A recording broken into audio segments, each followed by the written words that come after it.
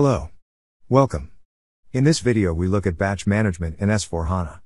Let's review typical benefits from using batch management. First, to enhance traceability in logistics, manufacturing and recalls. Second, to comply to legal requirements, for example good manufacturing practice. Third, to differentiate inventory based on material characteristics. Let's look at two keywords. You may use the batch classification functionality to store batch-specific data, such as active substance content, weight, technical or quality data, which is not contained in the batch master record. Classification of batches is mandatory if you want to use the batch determination feature. Depending on how the system is configured, the class is assigned to one of the class types below. 022 for batches at plant level. 023 for batches at material level and client level. Characteristics are criteria according to which you can search for batches. These characteristics are defined when creating a class. There are two different types of characteristic. User-defined characteristics such as active ingredient potency, viscosity, color, weight, which are not defined as fields in the batch master record. Data that is stored in the batch master record can also be defined as characteristics of a class, such as goods receipt date, shelf life expiration date, batch status. In this demo we will use the Manage Batches app. We will filter for our material, and we will look at a batch fact sheet. Then we will branch out to the batch information cockpit and look at batches belonging to our batch class. In our Manage Batches app, we can see that our material has 4 batches available in the system. We select batch JOX1 to view the fact sheet. In the fact sheet you have generic information about your batch. Here you see the change history. Under the General tab, we have the information on the date of manufacture, which was entered during the goods receipt process, as well as the batch status. In our case the batch status is unrestricted. In the classification data you will see which batch class our material uses. This is copied directly from the material master record. You can also see that this is a class 23 batch record. This means that the batch record is on material level, which means that every single plant will have the same characteristics for a single batch.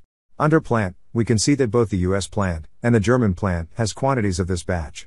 Keep in mind, they both share the same characteristics. In our simple example, we did not use quality management. If we had done, the information of the inspection lots would be readily available here. Under history, we can see the goods movements which we have made with this batch. You can see the initial goods receipt of 50 pieces, as well as a goods issue of 2 pieces and a stock transfer or 10 pieces from the US plant to the German plant. In related apps, we find contextual information which we can navigate to. Here we choose the batch information cockpit. In the information cockpit, you have many options to search for batches. We will search through the classification.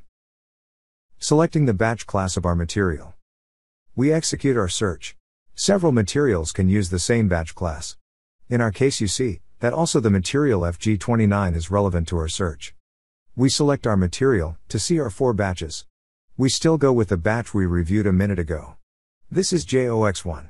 Let's look at the classification data. Here you can see the characteristics which are relevant for determining which batch to use for logistics and manufacturing processes. In our simple case, we only have the expiration date. In real-life examples, this could contain measurements of different kinds, such as active ingredient, shades of color or any other distinguishing characteristic. Next, we look at where the batch has been used. We decide to look at it from the German plant point of view.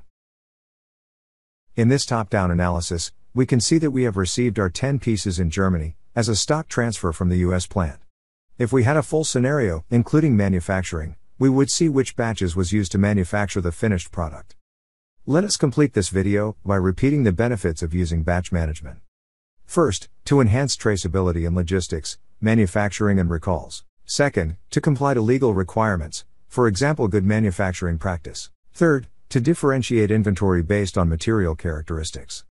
The views, information or opinions expressed are solely those of the individuals involved and not those of the individual's employer, or any other group or individual.